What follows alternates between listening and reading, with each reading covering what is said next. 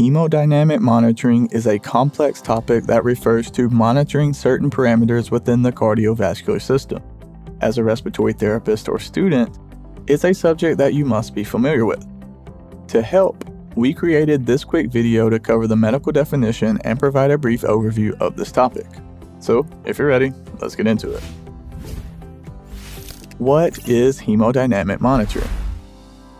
Hemodynamic monitoring is a term that refers to the assessment of several physiological parameters within the circulatory system.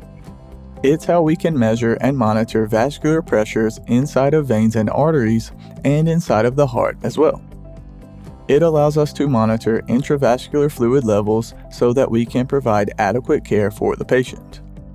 Hemodynamic monitoring requires a strain gauge transducer, which is a pressure measuring device that records pressures by the expansion and contraction of a flexible metal diaphragm connected to electrical wires. Simply put, it converts a vascular pressure into an electrical signal so that we as practitioners can obtain a reading.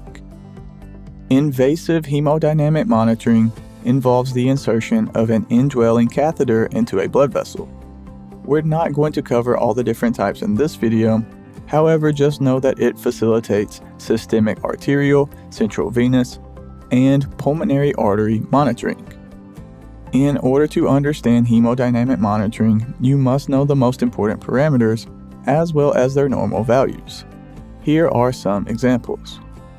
Mean arterial pressure with a normal value of approximately 93, central venous pressure of 2 to 6, pulmonary artery pressure of 25/8, pulmonary capillary wedge pressure of 4 to 12, systemic vascular resistance of 900 to 1400, pulmonary vascular resistance of 150 to 300, cardiac index of 2 to 4, and a cardiac output of 4 to 8 liters per minute.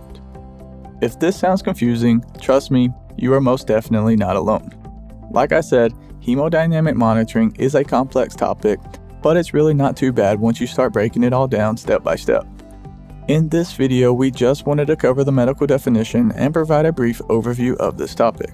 However, we will be breaking down each one of these parameters into much more detail in separate videos. Real quick guys, do me a huge favor and hit the like button. It really helps support the channel and I greatly appreciate it.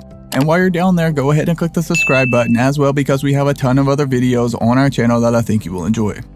Just a quick reminder, we are not doctors. This video is for educational and informational purposes only. And if you want to dive deeper and learn more about this topic, you can go to respiratorytherapyzone.com where we have a ton of free study guides, practice questions, and other helpful resources. I'll drop links to everything you need right below this video down in the description. Thank you so much for watching all the way to the end. Have a blessed day, and as always, breathe easy, my friend.